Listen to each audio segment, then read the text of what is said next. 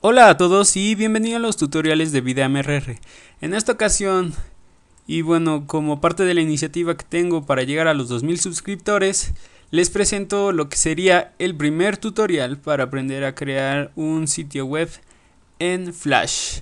Entonces, en este tutorial vamos a aprender a iniciar con la que sería la creación de nuestro sitio web. Y bueno, este tutorial es especial para que los que aún no se han animado, los que dicen que nada, mis mocos, no lo voy a hacer.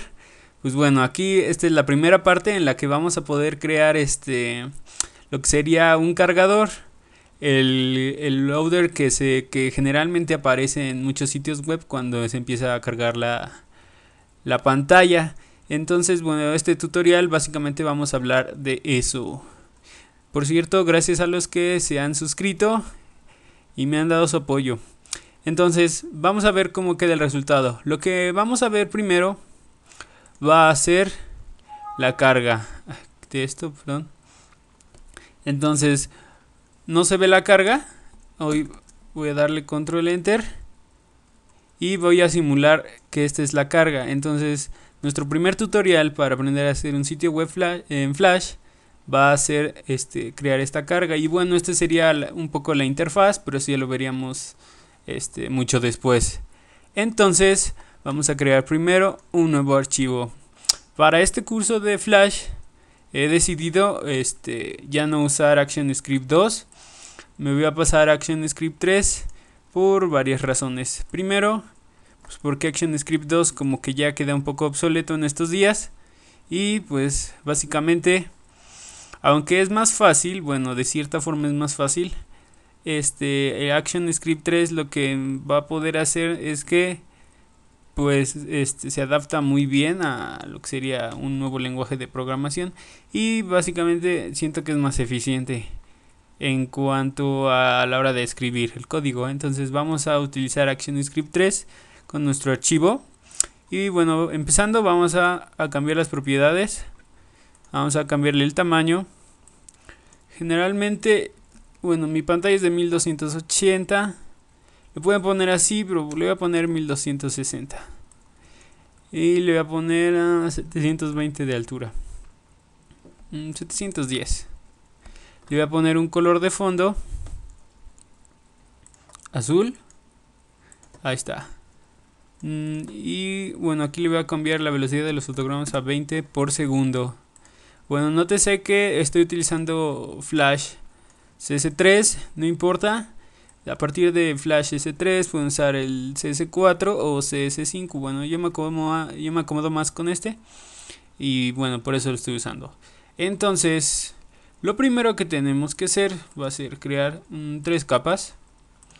En la primera vamos a tener lo que sería el fondo, ¿no? El fondo que se nos va a cargar. Las cargas. Y en este vamos a insertar el código. Entonces, ya que tenemos esto, vamos primero con las cargas. Vamos a tener que crear algunos objetos para poder crear nuestro cargador. Primero vamos a agarrar la de herramienta de texto y en Dynamic Text o texto dinámico es lo que vamos a tener que utilizar para nuestro texto. El texto estático es el que nos permite nada más mostrar texto, el input text o texto de entrada en el que podemos escribir, y el dynamic text o texto dinámico nos permite mostrar texto usando código, por ejemplo. Ahí está. Entonces damos clic y si se fijan, al momento de deseleccionarlo nos aparece ya un cuadrito que no se elimina, que normalmente pasaría con con el texto estático. Le vamos a poner un texto verdana y vamos a probarlo, por ejemplo, bla bla bla. Ahí está. A le vamos a llamar porcentaje P. No, miento, es texto P. Así le voy a poner para identificarlo más rápido. Y ahora ya tenemos nuestro primer elemento. Ahora lo que sigue es crear nuestra animación. Básicamente aquí le voy a mostrar. Nuestra estructura está formada por lo que sería el texto P, que ya lo tenemos, y una segunda capa que es una animación. Entonces vamos a entrar en la animación y bueno, primero les voy a enseñar cómo la hice. Son fotogramas del 1 al 100 en el que nosotros vamos, bueno, en este caso voy a ir mostrando letra por letra una animación hasta que se completen los 100 fotogramas. Entonces, bueno, para ahorrarme tiempo y un poco de espacio, voy a copiar nada más los fotogramas y vamos a hacer todo el procedimiento. Entonces, ya copié ahí los fotogramas, les doy pegar. Creo que no me los copió. Copiar. Ahí está. Tenemos nuestros 7 símbolos. Y lo que vamos a empezar a hacer primero, aquí en cargas, vamos a arrastrar nuestra primera letra. En este caso, ahorita no me importa, entonces voy a agregar F8 para convertirlo en un símbolo de un movie clip de movimiento. Le voy a poner animación. Ahora este ya se convirtió en un nuevo movie clip y dentro de él tengo un movie clip que sería nuestras letras. Lo que voy a hacer crear varias capas, son 7 y por ejemplo todas deben durar 100 fotogramas, que sería el tiempo de carga de nuestro cargador. Y vamos a empezar, por ejemplo, haciéndolo así. Cada uno debe al menos 10 fotogramas debe durar. Entonces voy a insertarle con F6 un fotograma clave. En 6 voy a insertar otro fotograma clave. Y en 8 también. Sí, en fotograma 6, en el 8, bueno, y en el 10. Entonces vamos a empezar. Lo primero que va a hacer en el fotograma 1 va a ser hacer el texto más pequeño. En el fotograma 6 voy a hacerlo más grande. Y en el fotograma 8 lo voy a hacer más pequeño. Y el fotograma 10 lo voy a dejar intacto. Entonces vamos a ver el resultado. Le voy a crear Create Motion Twin o interpolación de movimiento.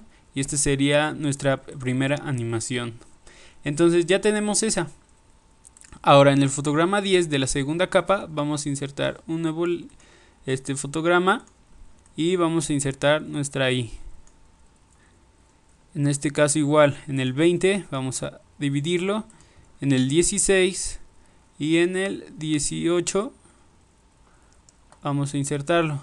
Y de la misma forma que lo hicimos con la primera, vamos a hacerlo así. Un poco abajo y sí. Al final seleccionamos todos los fotogramas, Create Motion Twin y podemos ir observando nuestro resultado. Así le vamos a hacer hasta que terminemos todo nuestro, bueno, lo que sería nuestra animación.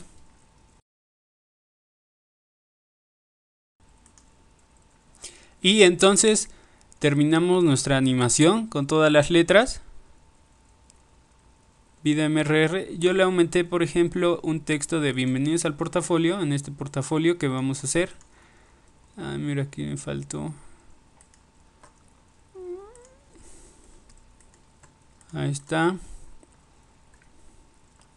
Creo que me excedí un poco, entonces bueno, aquí nada más es cuestión de borrarle. Bueno, les voy a enseñar la estructura. Tenemos nuestros fotogramas, cada 10 fotogramas avanza una letra. En el último fotograma, que nos quedarían 70, en este caso porque son 7 letras nada más, son 6, 7, le agregué un texto que lo convertí en un gráfico y nada más le bajé la opacidad. Entonces, por ejemplo, podemos ver aquí, es un gráfico que tiene color alfa 0% y se lo aumenté, bueno, se lo quité básicamente y le creé un motion twin o una interpolación de movimiento y ya lo que queda pues ya no va a pasar nada. Eso es lo que hice en este.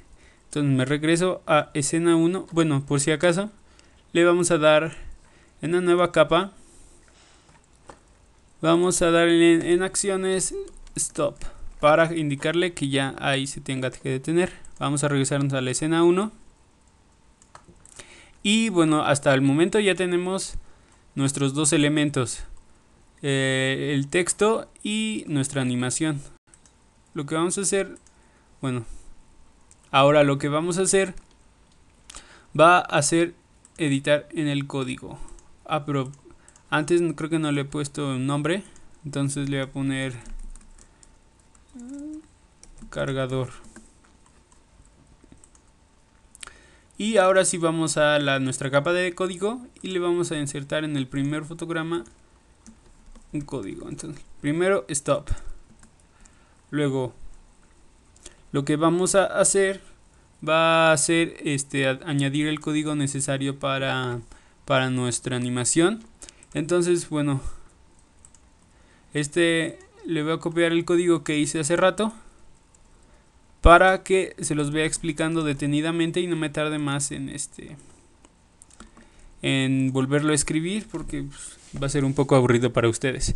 Entonces, básicamente, aquí lo que hice, a diferencia de ActionScript 2, aquí tenemos que añadir eventos por cada función que queramos usar para que el programa lo identifique. Entonces, aquí creo un nuevo evento en el momento en que se corren los fotogramas. Le añado una función cargar y nos vamos a ir a la función cargar. Esta función la defino, no tiene un evento, no va a regresar nada. Abro nuestras paréntesis, nuestras llaves, y defino tres variables importantes. Primero, bytes t, que serían los bytes totales, el total de bytes cargados que requiere la animación. Y bueno, básicamente le saco la información de stage.loaderinfo.bytes total. Y bytes c, que serían los bytes cargados, que ahorita voy a hacer con una regla de 3, nos va a mostrar el porcentaje. Igual saco la información stageLoaderInfo.bytesLoaded. Y nuestra última variable es var porcentaje, que es una función matemática. Lo que hago es que primero aquí, saco una regla de 3 por lo de los bytes cargados por 100 entre los totales para saber el porcentaje de carga, y nada más le aplico una función math.round para poder redondear el resultado y que no salgan decimales, que en lo personal no me gusta. Aquí texto p es nuestro cargador de texto. Texto p. Entonces,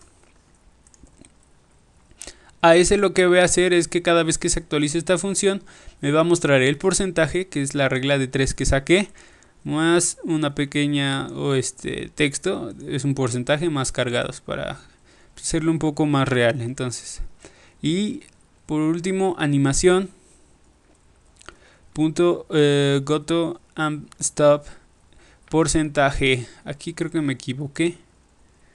Era animación sí, ahí está. Este es nuestro objeto de animación. Entonces, lo que le estamos diciendo es que avance el fotograma que indica el porcentaje. De esta forma, como les dije, dividimos nuestra animación en solo 100 frames para que en cada vez que el porcentaje se vaya elevando, también el fotograma vaya avanzando, y de esa forma que se vaya cargando adecuadamente. Y bueno, es goto and stop porque cada vez que avance uno se va a detener. Ahora, por último tenemos nuestra sentencia if, en el que igualamos los bytes cargados con los bytes totales. Cuando sean los mismos, nos va a indicar claramente que se ha cargado toda la película, y entonces vamos a tener que remover nuestro evento que creamos en la primera parte. Event.enterFrame igual la opción cargar. vamos a ir Go to and Play en el fotograma 2, en donde va a empezar nuestra animación. Texto P, le pongo que ya no hay nada de texto, y por si las moscas, bueno, remuevo el objeto texto P y también remuevo el objeto animación, que sería nuestra animación, por si llegara a fallar algo y se siguieran viendo. Más que nada pues, para que ya se eliminen cuando empiece la animación. Hasta ahora creo que todo está bien, pero aún no podemos probar nada, puesto que no tienen nada que cargar. Lo que vamos a hacer va a ser aquí en fondo, insertar un nuevo frame. Bueno, en cargas vamos a insertar hasta el 10. Ahí está. Mejor solamente un frame. Ahí está. No me gustan los keyframes así nada más solos. Vamos a insertar aquí, tenemos un keyframe vacío. Y lo que seguiría sería insertar un fondo. Vamos a ir a View, Rules o ver reglas para ir guiándonos. A mí me gusta usar las reglas para ir guiándonos en el tutorial. Más que nada para que cuando aplique un fondo sepa hasta dónde son los límites que puedo utilizar para que se vea nuestra animación. Aquí está.